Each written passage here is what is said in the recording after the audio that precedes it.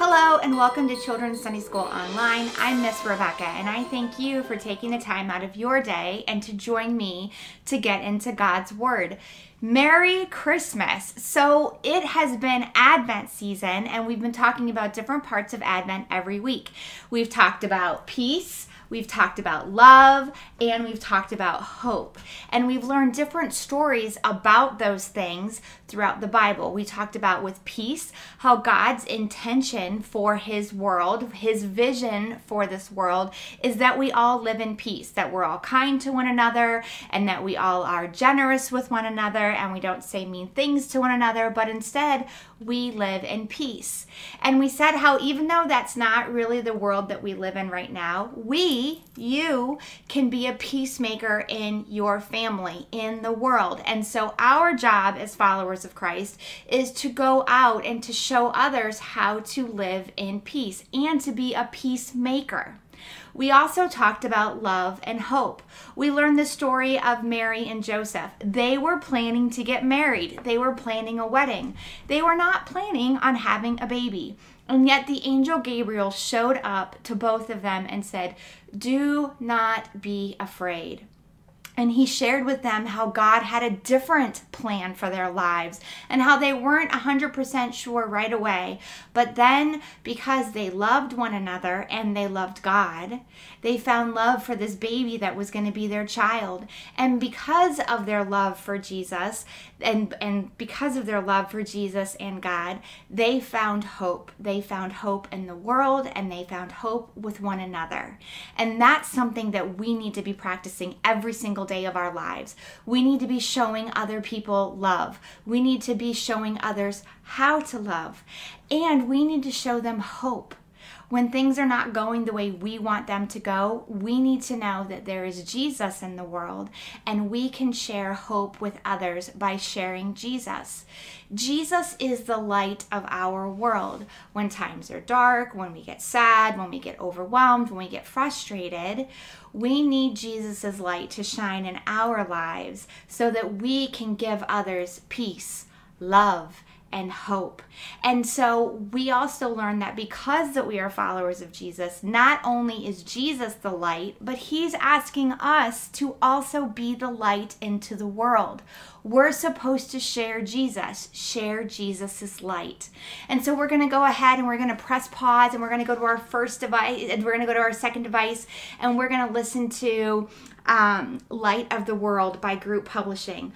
Listen to the words of the song. It's so beautiful and it's so perfect. It's not a Christmas song, and yet it is the Christmas message. It is the message of Jesus to be the light into the world. Enjoy.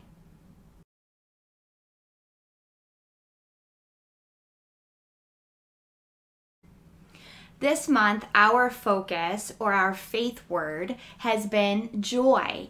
And we've been hearing all these different kinds of stories about life in the Bible where people's lives were not turning out the way they wanted them to.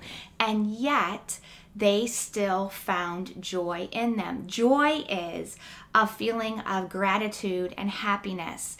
And we think that we can only have joy when things are exactly the way we want them to, but we're learning through the Bible that that is not the case. We need to be looking for joy all the time. We need to be looking at the positive in times when we might want to be a little negative.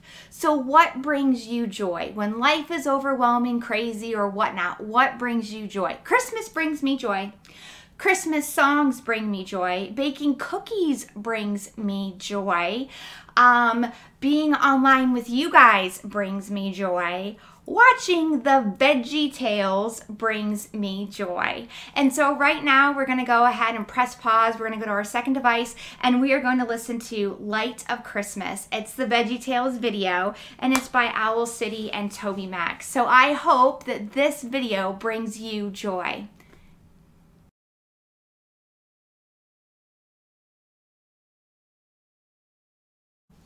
So if you ever wonder where are all of these songs, they stay on the website. If you go to the website, the powellumc.org website, Stacy keeps all the songs up there for us, so you guys can continually go back to them and watch them and look at them. If you, for some reason there's one that we've watched before and it's not on there, let me know and I can always have Stacy add it. So I want you guys to be enjoying yourselves and watching the music videos and receiving joy from them. Okay, so our Bible verse this month is from Luke chapter 1, verses 46 through 47. And it says, "With all my heart I glorify the Lord. In the depths of who I am, I rejoice in God, my Savior." Let's rejoice in God, our Savior. Let's rejoice in this story, this Christmas story that we hear every single year. And we hear it every single year because it's so important. It's so important to remember the birth of Jesus. And not just that he was born, but why was Jesus born?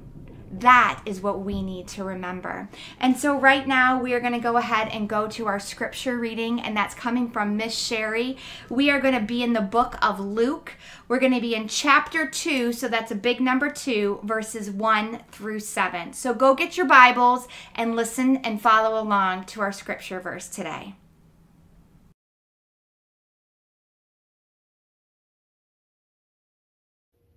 Hi everybody, it's Miss Sherry. Happy Sunday. Welcome back to Sunday School.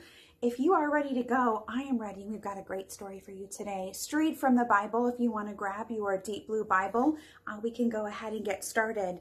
Today we're going to be reading from the Gospel of Luke, chapter 2, verses 1 through 7. So let's get started. Jesus' birth. In those days, Caesar Augustus declared that everyone throughout the empire should be enrolled in the tax lists. This first enrollment occurred when Quirinius governed Syria. Everyone went to their own cities to be enrolled. Since Joseph belonged to David's house and family line, he went up from the city of Nazareth in Galilee to David's city called Bethlehem in Judea. He went to be enrolled together with Mary, who was promised to him in marriage and who was pregnant. While they were there, the time came for Mary to have her baby.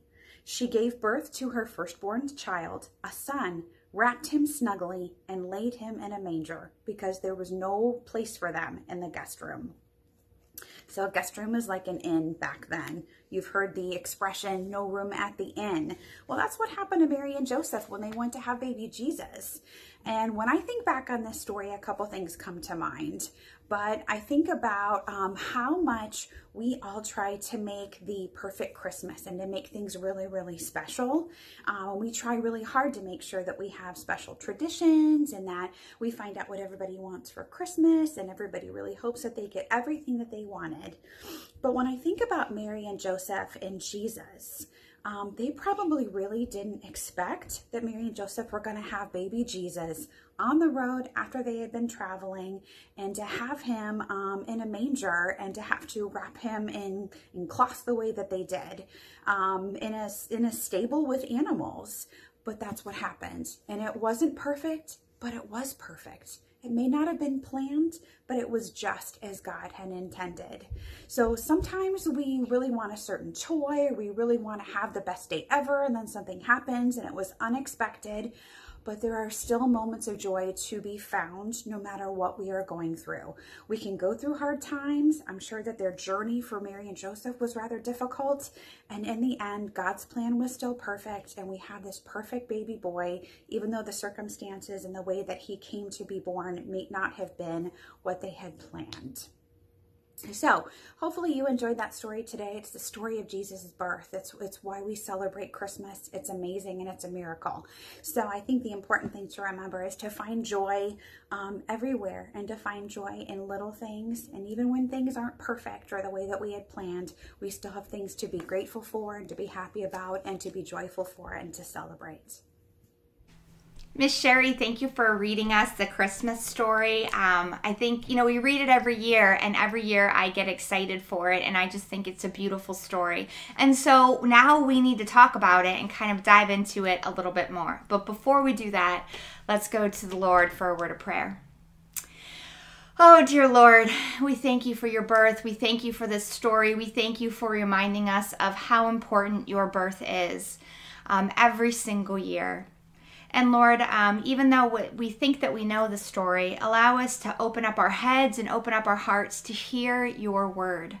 Allow me to say whatever it is you want me to say, Lord, and allow the kids to hear what you want them to hear. You are our rock, and you are our Redeemer.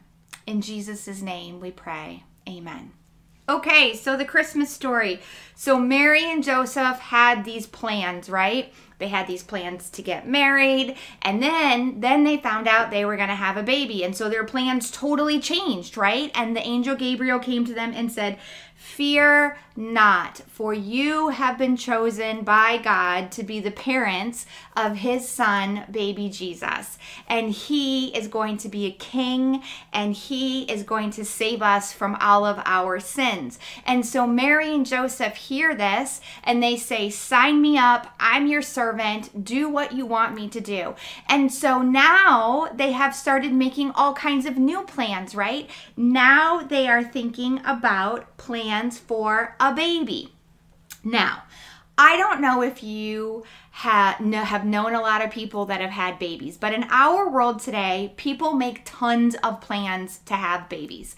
So not only when they find out that they get pregnant, sometimes they have like these big reveal things to find out if it's a boy or a girl, and friends come over and they record it and they pop a balloon and all other kinds of crazy stuff. They have baby showers where family and friends come together and they give the mom and the dad gifts and that to be excited for this baby, clothes and diapers and all kinds of baby stuff. They also meet with doctors. They pick out which hospital they want to go to. They make a birth plan. And then not only that, but then they go home, pack a bag, so when the baby does come, they are prepared and they are ready. All kinds of plans are made for the birth of babies. Mary and Joseph were just like people today. They would have started to make plans. Now their plans would have been completely different. Now remember, Joseph was a carpenter. So one of his plans that he might have done was to be finishing up the house that he was building for he and Mary for after they got married and after the baby was born, and finishing up that quickly. The other thing that Joseph might have done is he probably made a baby's bed, maybe a high chair, and so that was part of his plans. And so Mary would have been making plans too. Her plans would not have been meeting with doctors and hospitals, but instead she would have most likely had her baby at home, and the women from the community would have come into her home when it was time to have the baby, and they would have helped her. So those were Mary and Joseph's plans. And yet, shocker, everything is going to change again. So all of the plans that they made to bring baby Jesus into the world were not going to go as they had originally planned and they had originally thought. Instead, the government comes out at the time and says that they're going to be doing these tax lists. They wanted to get a record of all of the people in the land, who they were married to, how many kids they had, what their job was, what they did for a living, how much money they earned, and then they would also have to pay taxes back to the Roman government. Now, in this time period, what they would do is they would have to travel back to their family's original homeland. And so for Joseph's original city would have been Bethlehem. And so Joseph was planning to journey from Nazareth to Bethlehem. Now, many of you might be saying, well, this sounds crazy, who cares? But you know, we still do these censuses today. In fact, we just did one this past year. And so what our government does is they send us a piece of paper in the mail, and we either fill out that paper and then stick it back in our mailbox, or better yet, what we did is we got online, we said, yep, Mr. Jason, Rebecca, Jaden, and Jalen, we're this old, we do this for a living, and we answer all their questions, and then we hit submit, and then off it goes to the government, and now they know all of our information. But obviously for Joseph, he was not able to do that. He didn't have the internet, he didn't have the mail, and so he had to journey back to his original city. Now, at this time period, Joseph very likely could have gone back to Bethlehem all by himself and not take Mary. And he could have just told them he was getting married and he was going to have a baby and he lived in the town of Nazareth, that he was a carpenter, and however much money he made. But instead, because it was so close to the time for Mary to give birth, he most likely decided, or they decided together, for Mary to go with Joseph so he could take care of her. Now, the distance between Bethlehem and Nazareth is about 90 miles. So for us today, we think, well, that's not super far. Just hop in the car and there you go. Well, that's not the way it was back then, was it? In fact, they say that it probably took anywhere between 4 to 7 days of traveling. And they would have had to most likely travel by foot. And the road from Nazareth to Bethlehem was not an easy road. There were lots of hills, lots of rough terrain, and so it would have probably been a really hard journey. Now, did you notice in the story that Miss Sherry read, they did not talk about a donkey carrying Mary? And yet, whenever we tell the story, we always picture a donkey. Well, the donkey is not actually in the Bible. That's not in here. But because we know about the history that most likely Mary would have traveled by donkey from Nazareth to Bethlehem. She was too far along in her pregnancy to walk the entire way herself. And they didn't have enough money, most likely, to have afforded a horse or a bigger animal. So the donkey would have been the way that they would have most likely traveled. And so she would have ridden on the donkey, and they probably would have even had like a little satchel to put their belongings and stuff in, and that the donkey would have carried that for Mary and Joseph. So off they go on this long journey of about 4 to 7 days over rough terrain and hills, just to go back to the town of Bethlehem to be counted for the government. Whew, I just find that overwhelming. I know when I'm planning for a trip with my family, I think it's exhausting just riding in a car. I cannot imagine walking and traveling with a donkey for 4 to 7 days. So they arrive in the town of Bethlehem. And remember, they're not the only people in Bethlehem. There's people from all over the place coming to also be counted in this census, in this tax list. And so they show up and they knock on doors and they're looking for a place to stay, and there's nowhere. Every place is full. Now remember, Mary and Joseph probably would have traveled very slowly. So other people were already there and they got all the good places to stay. Now, when we travel, what do? We get on our phones and we, type it in on the internet and we make a reservation, we put in our credit card, and then we show up at the hotel or wherever and we say, yep, here we are, no problem. But back then, they didn't do that. They didn't have reservations. People would travel, show up, and hope and pray that there was a place for them to stay. And unfortunately for Mary and Joseph, the Bible tells us that there was no room. The place was packed. So thankfully, somebody took kindness on them and said, hey, out back, I have a place where I keep my animals, and I guess you can stay there. So Mary and Joseph go to a stable or a barn or some place where the animals would have slept, and that is where they make their home. Now, some of us might be saying, well, that sounds horrible. But if you can think about it, in their journey for 4 to 7 days, they were most likely sleeping underneath the stars and on the hard ground. So maybe for them, even though it wasn't a hotel or an inn or a fancy place to sleep, where they were staying with the animals, it most likely would have been warm from the other animals in there. They would have had a shelter over them to keep them dry from any kind of weather.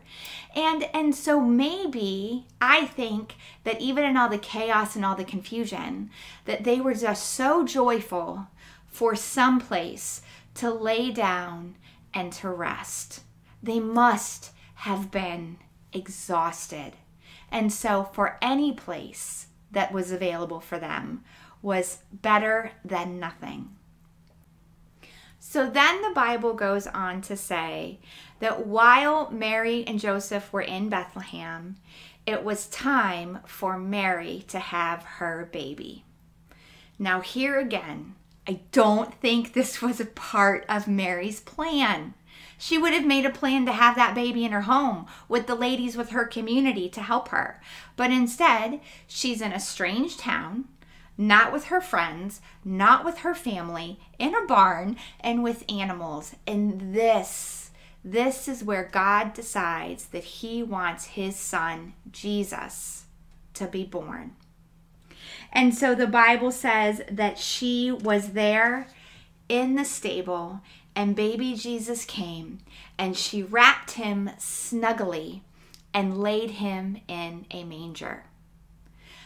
Jesus is God's son. God's son, the King of all kings, is born in a stable with animals and then placed in a manger to sleep. Now, a manger we think of as, of course, the place where baby Jesus slept. But a manger was actually a food trough. So they would have had it cleared out, and in order to feed the animals, they would have stuck the food in that. The animals would have come over, eaten out of it. So it was kind of like a plate or a bowl for the animals. And that is what Mary, the mother of God's son, makes for a bed for her sweet baby Jesus. Again, I'm sure this was not part of her plan. I'm sure Joseph had a beautiful crib that he made with his own hands for his son. And yet, that's not what happened. That's not what happened at all.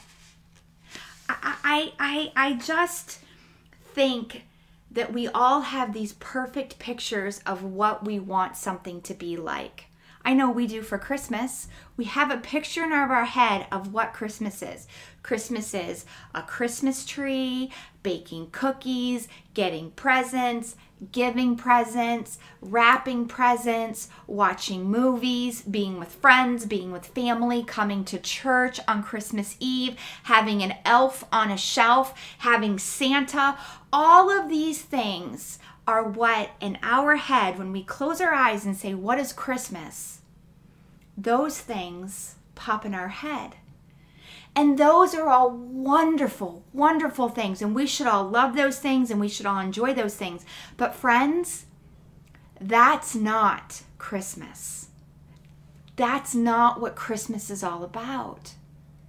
Christmas is all about a baby boy born in a stable and came to save our world from our sins. Christmas is about a baby that shows up and teaches us to have peace, to have love, to have hope, and to have joy, and not to keep it inside of ourselves, but to share it with other people.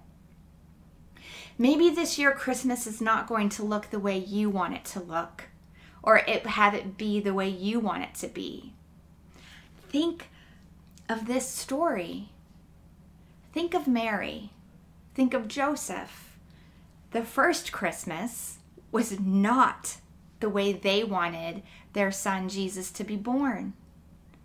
And yet, in all of that, they found peace, they found love, they found hope, and they found joy in a stable with animals. And they were able to see that God had this amazing plan for their lives.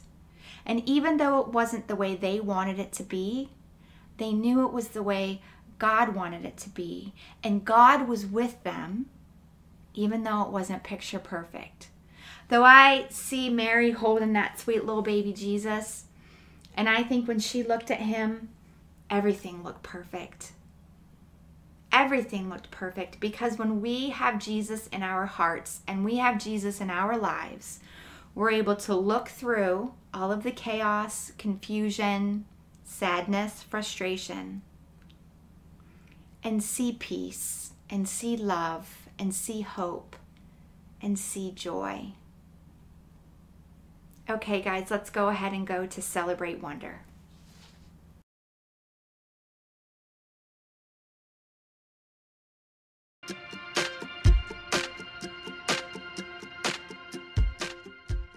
Hi friends, it's Abigail. Our story today is about the birth of Jesus. Before I first heard this story, I imagined Jesus being born in the most amazing place. I thought his family would have the best room in a beautiful and huge mansion. Jesus was so important. But the truth is that Jesus' birth was not easy. His parents, Mary and Joseph, had to take a long journey right before he was born.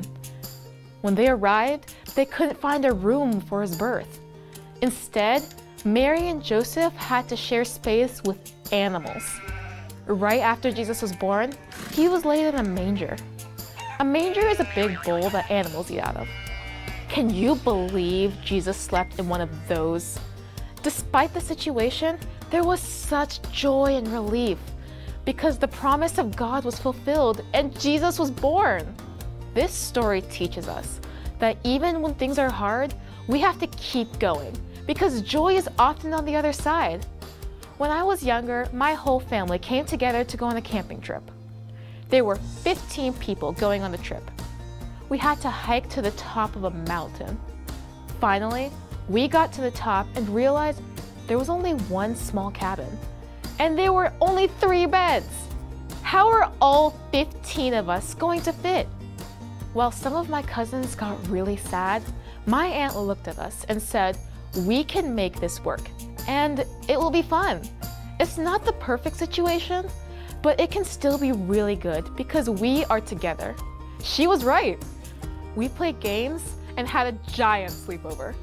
I found so much joy in being with my family and was so thankful to God for all of us being together.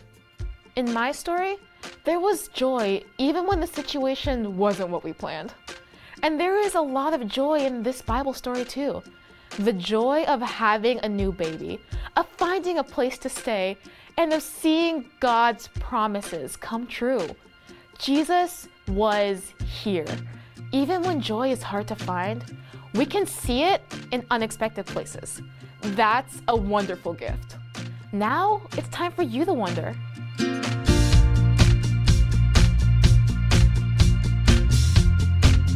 So what's our challenge this week? What are we going to do to take this story and apply it to our lives? How can we share it with other people? Your challenge is to find joy all the time. When plans change, when things don't work out the way you want them to work out, when you're overwhelmed, when you're frustrated, take a deep breath and then look and see Jesus. And when you see Jesus, even when you're overwhelmed, you have the ability to realize he's with you and that you are not alone. And he has a plan for you, and it's a plan that you and I might not understand. But we can find joy in whatever we're going through because we know that we are not alone. Jesus lives with us in our hearts and in our minds. And so your challenge this week, to find joy in everything. And what I can promise you is this is actually a really hard challenge. And so what I can promise you is that if you are not talking to Jesus regularly and having constant dialogue with him, it's going to be hard to find joy. So talk to Jesus. Pray to Jesus. And when you feel like you can't, there's nothing good going on, ask Jesus to enter your heart and to help you find joy. And I promise you will find something to be joyful about. All month long, we have talked about changes and how we have this plan for our lives. And then what we realize is God's plan for our lives is so much better.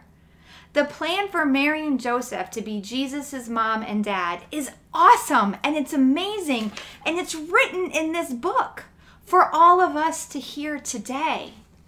So if God had this amazing plan for Mary and Joseph, God has an amazing plan for you. And you might not understand it fully, but I promise you, He has one for you. So again, go to Jesus and talk to Jesus. This month, if you didn't this week, if you didn't realize it, our focus today is joy, is finding joy in everything that we do. So we're going to light our 4th candle because it's the 4th Sunday of Advent, and we're going to light our 4th candle, and we are going to remember to be joyful. Let's pray real quick. Dear Lord, when we don't understand what's going on in our world and in our lives, help us to see you and help us to find joy. We know that you love us. We know that you're with us, and help us to help others to see you in us. And so maybe when their world is not going well, that they can also find joy. Friends, it's been a great Christmas, and it might not be exactly what you have planned, but we remember Jesus' birth. And Jesus came to this earth for you and for me because He loves us. And so I pray that you have a very, very Merry Christmas. And thank you so much for being with me today and for being a part of our children's online worship. It's so important to stay connected with you and I and Miss Sherry, and most of all, to stay connected to the Lord through His Word. Okay, so Miss Sherry, if you could go ahead and pray for us, I would really appreciate it.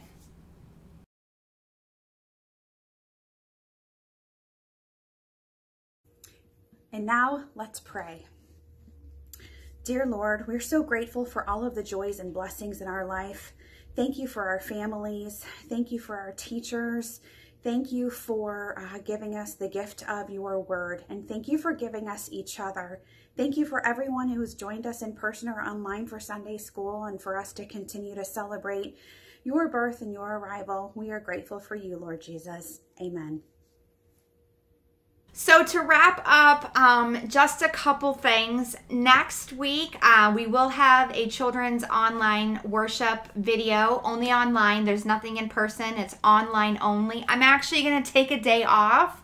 I'm going to enjoy next Sunday, the 27th, with my family. And so I'm not going to be in the building. I'm going to be at home. I'm going to be with my kiddos and my husband.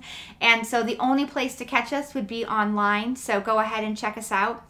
The other thing is I know a lot of you are still only worshiping online even for Christmas Eve. And you are important.